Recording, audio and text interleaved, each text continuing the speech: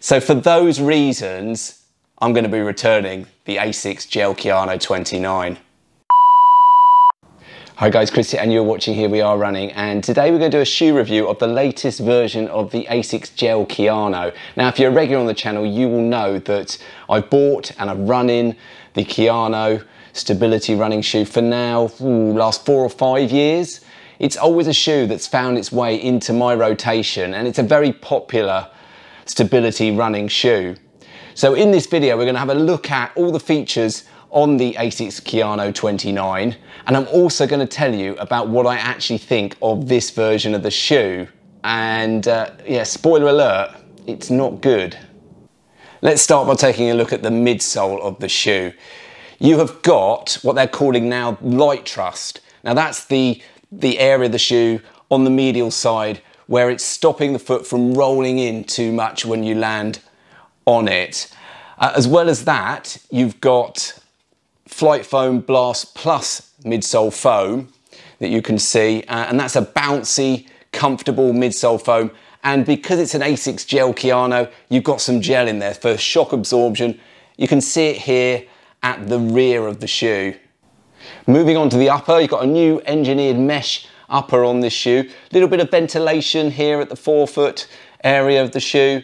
A nice sort of solid upper material, good quality by the looks of it. It's got a very sort of plush area around the ankle area to give some comfort there, as well as quite a plush tongue on here.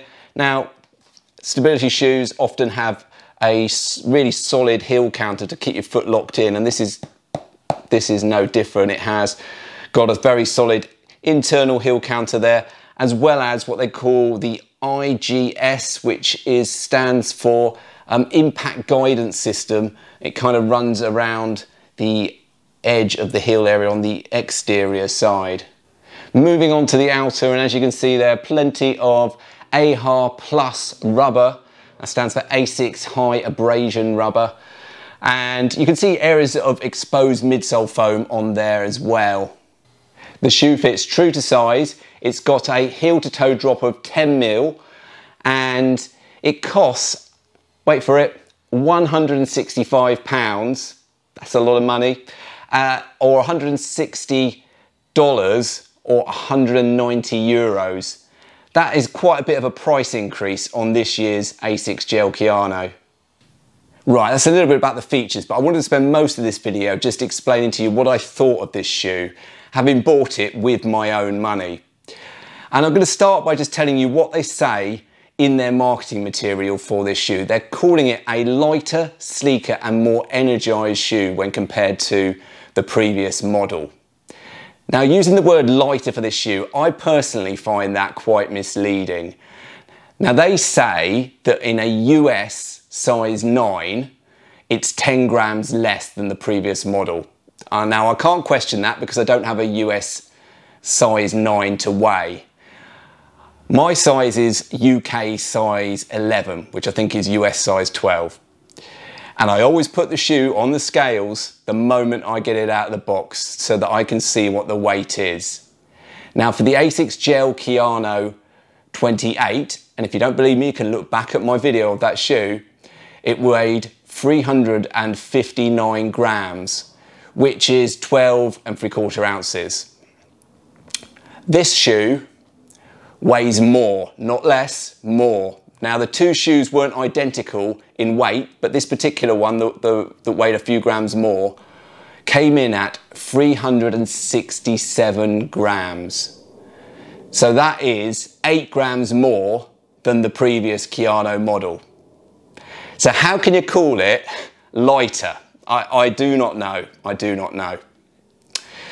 Now, talking a little bit about comfort of the shoe, I was put off by the ASICS GEL-KAYANO 28 slightly because it did give me, on one of the shoes, it gave me a blister on the inside heel area. I'm not the only runner to get that situation. If you look at the comments of the previous video, you will see other runners got that. Somebody who's bought the 29 before me also mentioned to me that they also got the blister effect in the 29. I wanted to get the shoe myself, I wanted to try it on, and I wanted to see if it felt any different to the 28. And it feels very strange when I put my heel into here, particularly on the sides of the back of the foot area around the heel. It just feels like it's not going to be comfortable when I go out and run in this. And I am, having got a blistering problem on the previous version, I am believing that this would potentially give me a blister as well. Even if it didn't give me a blister, just putting my foot into it is not a comfortable feeling for me. And then there is the price point, £165 for this version of the shoe. And I just think that's too much. You expect to pay a little bit more for a stability shoe just because of the features that they put into it. But the previous model was £150-ish. And in a cost of living crisis that we're going on at the moment, I just think £165 for this. If I was paying £165, I want something a little bit special out of the shoe. I don't think this shoe's giving me it. And based on the fact that I don't feel comfortable in the heel area when I put this shoe on, I really don't think it's worth paying £165 for this particular model of the shoe. And if you look around, at the moment anyway, you can pick up the previous version, the 28, for about £100. So that's a big price gap between what they are selling the older version off for to what this new version is coming out at the moment. So to summarise, it weighs more, in this size anyway. I'm not getting the comfort that I'd expect from this shoe, and the cost is just too much. So for those reasons, I'm going to be returning the ASICS GEL-KAYANO 29. And I'll be getting my money back. And for complete transparency, I haven't even run in this shoe yet, because if I did run in it, then the company that I bought it from, they wouldn't refund me. So just the comfort that I'm not getting when I put my heel into the shoe, I'm not going to take that risk. I'm going to be sending it back. Does that mean I'll never buy a Kayano shoe again? No, I hope not. You know, up to now, I've generally enjoyed running in these shoes, and I will buy them again, and I will try them out.